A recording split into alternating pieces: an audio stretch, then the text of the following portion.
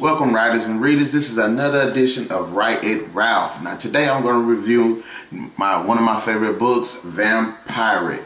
And Vampyrrhic was written by Simon Clark. Now the story does focus on 4 people in this hotel trying to figure out how to stop a group of vampires from unleashing hell upon this small town. And it's a really good story. It has a lot of good twists. It's thrilling. It's suspenseful. It's dark.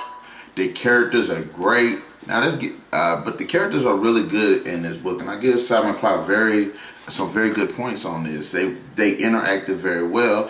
You care about the characters, even some characters, a certain character or two that you don't really like in the first starts, but when you get to actually get inside their head and get to seeing what they would do in these situations, it's really cool. I really like the characters in this book. I thought they all did were integrated very well together. They all had chemistry with each other. They had really good dialogue. They had really good chemistry, however you want to say it. I really like the characters. Now another thing about the book that makes it stand out is the vampires.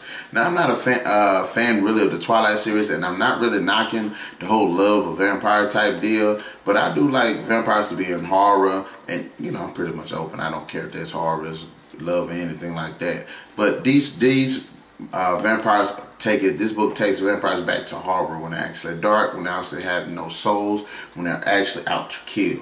And if anybody, and if readers want to read about horror, vampires and horror, get this book. It takes it back to them. They were very menacing, they were dark, they were just killing machines, and that was one of the best things about this book that I like. Hey, look at the print of it. Dude got teeth and stuff, and it's all yellow, and look at the eyes. It's like, that's what that's it. And another point that I would like to say about the book is I like the environment and the settings. They're very dark.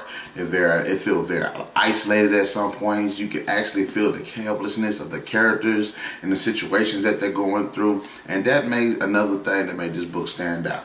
Now, here's the question.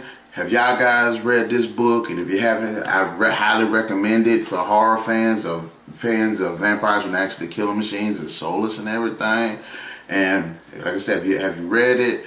Leave your answer in the comment section below. And remember, to the next edition of Write It Ralph, keep reading.